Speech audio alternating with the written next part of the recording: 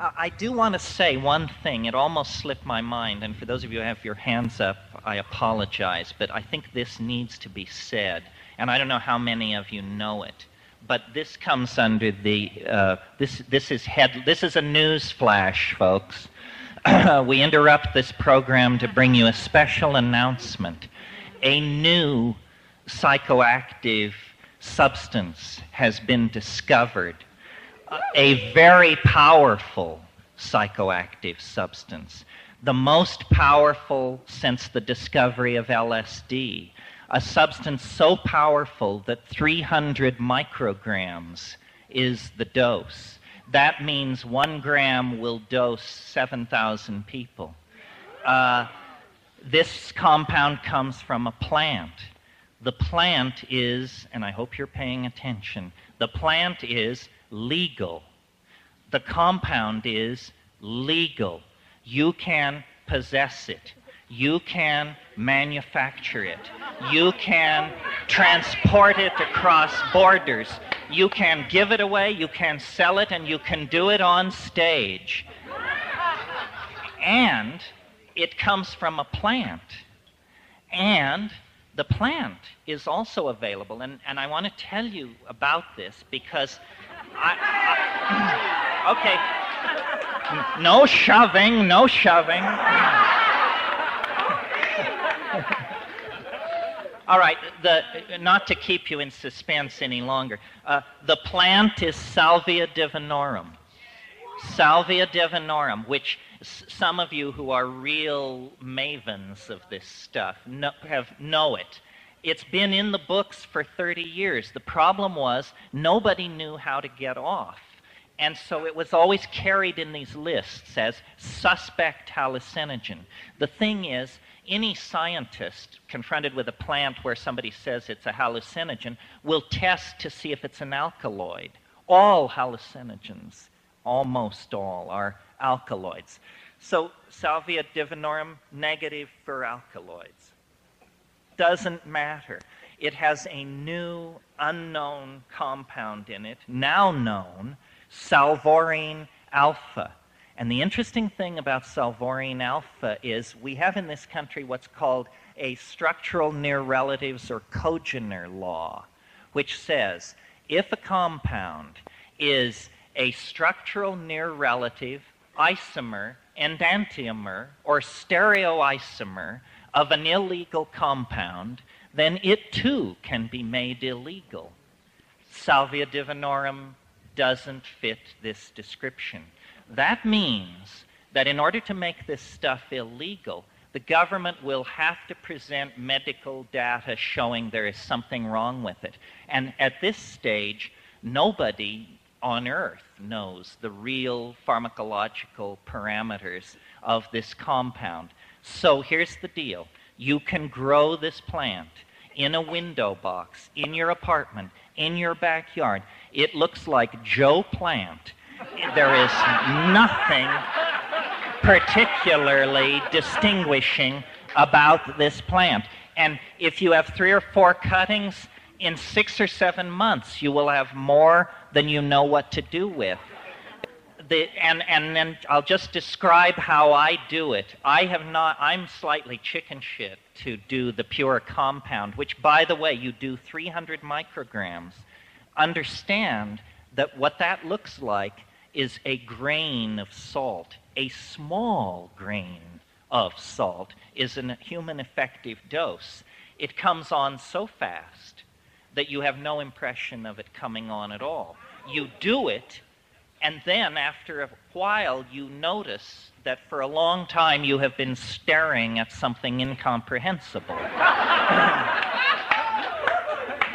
Well, here's how I recommend that you do it while we get the chemical thing sorted out, because the chemical, it could be dangerous. It would be very easy to overdose by a factor of 10, 20, 30, and you would still just be doing a smidgen.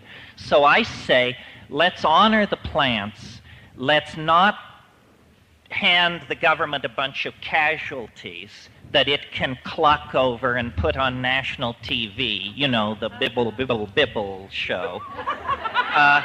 Let's use the plant. And the way you do it is you grow up a batch of this stuff and get between 15 and 20 leaves. Remove the mid-vein with your fingernail just to lower the mass. Fold it all into a little pile. Put it in your mouth. And 20 leaves is a whopping mouthful. So basically, as much as you can get in your mouth. Put it in your mouth, lie down in silent darkness, and squeeze this stuff with your jaws. Tastes like, it's horrible. It's not as bad as ayahuasca, but it's horrible. But you could acquire a taste for it. So lie down in darkness where you can see a digital watch. One of these red flashing jobs like a Kmart deal. And then let it, don't swallow it, but just squeeze it and masticate it. At 15 minutes by the clock, spit it out into a bowl or a Kleenex or something, and then just lie there, lie still in the darkness with your eyes closed and look, and this is almost the key empowerment, though it's idiotic, people fail to do it. Look at the back of your eyelids with the expectation of seeing something. And when you do that, after just 3 or 4 minutes, there will be what we professionals call streaming, which means amoeboid lights of after-image colors, the chartreuse and purple flowing by. And about 3 minutes after that, it will deepen very, very quickly into extraordinarily bizarre, dare we say it, fairly DMT-like hallucinations. And it builds fast. I mean, so fast that there is this wonderful moment in it where you actually know real fear, which shows you that it's working. I mean, I really believe if you take a psychedelic and you're not afraid you did too much, you didn't do enough.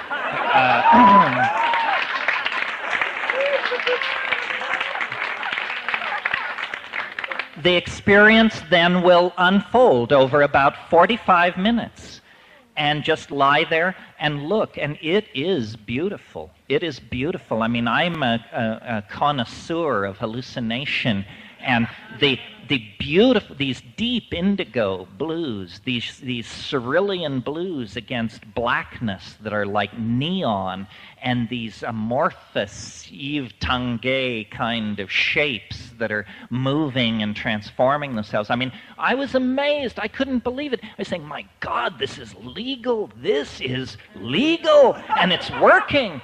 It's working.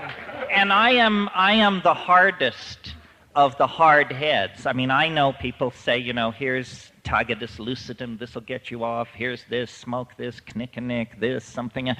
No, it doesn't. It's not like that. These things are rare. But this one works, and I commend it to your attention and your friends' attention and anyone with shamanic intent. As I say, it's perfectly legal to possess, advocate, the whole bit, yes. Salvia. It's in the genus Salvia. That's the mint family. Sacred to pagans for millennia. Salvia, S-A-L-V-I-A. And then Divinorum, D-I-V-I-N-O-R-U-M. The diviner's mint. Well, yes, let me say something about this that's very interesting. Pardon me? Well, that's what I was going to talk about. It's native from Mexico, so it has no common name in English. In Spanish, it has a very interesting common name. It's called Ojos de la Pastora. Now, the eyes of the shepherdess. What a strange name. Think about it for a moment. First of all, notice that in Christian iconography, there are no shepherdesses. Period. Not one. We got shepherds. You got your shepherds there, Christmas night. Shepherdess? No. So it's called Ojos de la Pastora. Well, then the anthropologist who studied this, Brett Blosser, to whom we all owe a great debt, hail Brett, naturally, these people are Tzotzil and Sotil. They're in the mountains of Oaxaca.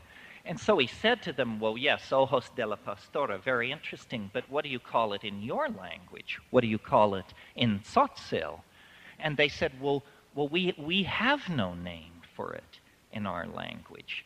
This is very, very interesting. And if any of you have any thoughts or want to work on this, it's inconceivable if these people had used this for centuries that they would not have a local Tzotzil name for it. So he said, why don't you have a name for it? And they said, because our grandfathers were the first to use it. And this, we do not know what to make of it, because Salvia Divinorum is known only from this very indemnified locality in the Sierra Mazateca. Where did it come from? Has it always been there? But these Indians only discovered it 200 years ago? Did it come from somewhere else? And if so, where? Because it's never been located anywhere else on the planet. So this is a great puzzlement. And I think if we move fast enough, we psychedelicos, we pagans, we neuronauts, we magicians, if we move fast enough, this will just be moot. And this is a far more powerful thing than cannabis. I mean, not if you've never smoked cannabis and then you sit down and smoke the best aff there is. But as we all know, after a while, cannabis loses its ability to really catapult you into the unspeakable. The Salvia Divinorum, every time I have taken it, it's gotten better and stronger and weirder. So I think it is sent from the goddess at this time. Eyes of the shepherdess, these are the eyes we should be looking through. Okay. I think several people at once asked, where do you get it? You must each have your own favorite rare plant dealer. I don't